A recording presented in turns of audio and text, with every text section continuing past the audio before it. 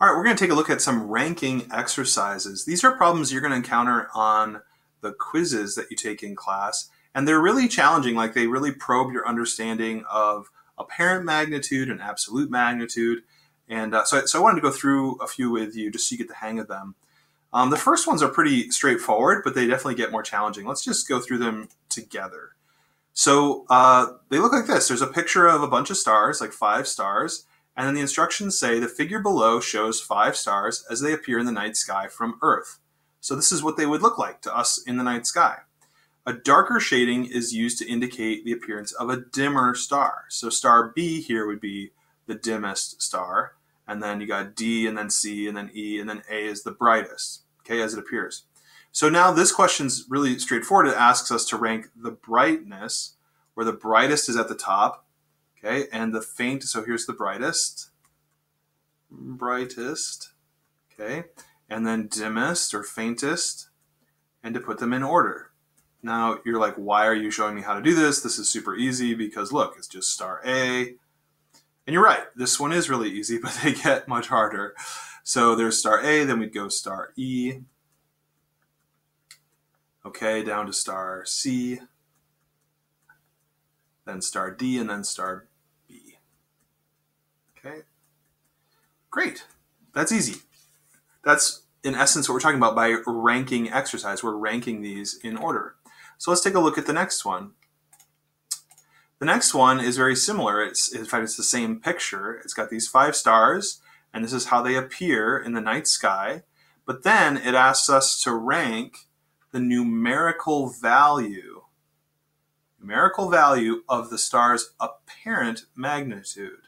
And the thing we have to remember here is that a star with a negative apparent magnitude, like -5, is actually much brighter than a star with an apparent magnitude of -1, which is much brighter than a star with a magnitude of, say, 3.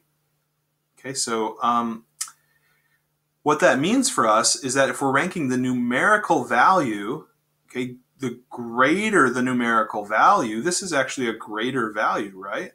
It's more positive.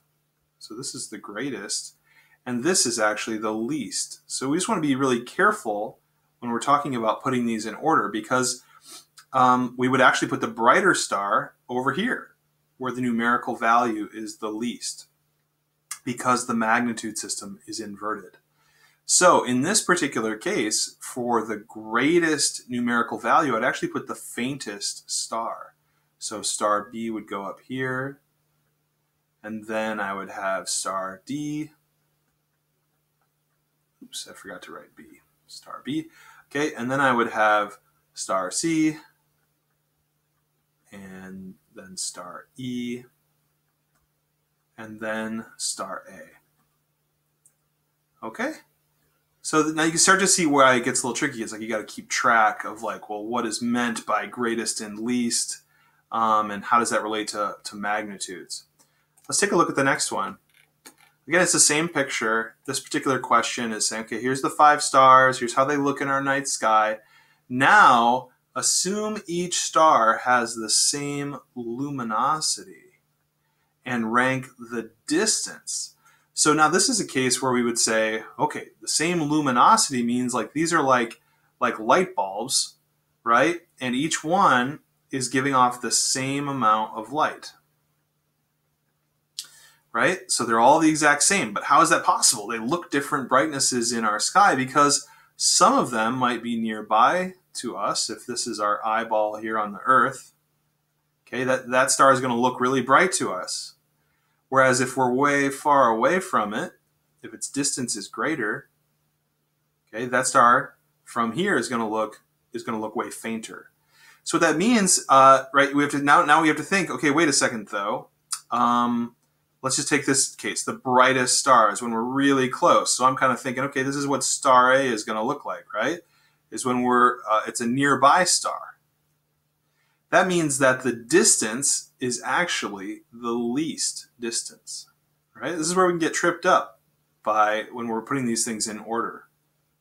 So that means the least distance, that's at the bottom of my list, and that would be star A. The least distance means it's the closest, which means it's the brightest. Okay, and then I can start working my way the other direction. I might put 1 up here. That's the greatest distance. And that's where the star is going to look the faintest. So that would be star B. Okay, and then I can kind of fill in between. So the next faintest is star D. Next would be star C. And then star E. All right, so you're seeing how these could be tricky and kind of trip you up if you're not paying close attention to how you're supposed to rank them. All right, let's take a look at the next couple. There's 2 more, and these are organized differently. See, the picture actually looks different. Let's read what this one says. It says, the figure below shows 5 stars as they appear in the night sky from Earth. So again, there's 5 stars, and this is what they look like. So notice they're all the same color now. They're all like white, which means they're all the same brightness in the sky, all the same apparent magnitude. The apparent magnitudes are all the same. But what else does it say? It says the absolute magnitude is the number next to each star. So even though they look the same brightness in the sky, their apparent magnitudes are the same, they have different absolute magnitudes. Remember, absolute magnitude is an indicator of how much total energy is being given off of the star. It's kind of like luminosity, except when it's measured as a magnitude, the brighter it is, the more negative it is. So this star actually has the lowest number for absolute magnitude. That means it has the greatest luminosity. Or that is to say, it's giving off the most total energy. So if I were to put these in order, I'd start by saying star 1, or number 1 here, is going to be star C, because it has the greatest total energy being given off. All right, and then I can say, well, okay, what one's next? Well, it's whichever one has the next lowest absolute magnitude, which looks to me to be star D. Okay, and then next would be star E, right? And then star A, and then star B. Okay, that's not too bad as long as we have a clear understanding of what absolute magnitude means. Now this last one is probably the trickiest one, because what it's asking is the same picture again. It's telling us that these stars all have the same apparent magnitude. They look the same brightness in our sky, but they have different absolute magnitudes. So let's just consider star C and star B as the extremes, okay? Because they have the most different absolute magnitudes. And now we're being asked to rank the distance to these stars. So let's just say I'm the observer here on the Earth. Here's my little eyeball. And I see that there is 2 stars that look the same brightness, star B and star C. They look the same. But one of them is actually really, really bright. It's giving off tons of energy, lots of luminosity, because it has a very negative absolute magnitude. The other one is a dim star, but it looks the same brightness. In order for those to look the same brightness, the dimmer star would have to be much closer. Right? Here's star B, and it's giving off just a little bit of light. In order for that to look the same then as star C would have to be way out here, because it's giving off tons of light. Okay, but it looks the same brightness in our night sky. What that tells us here is, because we have to rank the distance, the greatest, number 1, the greatest distance would have to be to star C.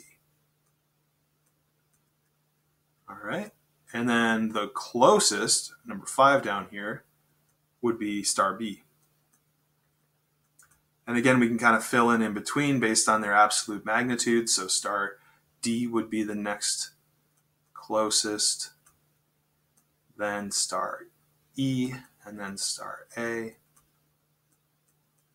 All right, so that's how these ranking exercises work. I know they can be confusing, but hopefully this video has helped give you some clarity on how to go about solving them.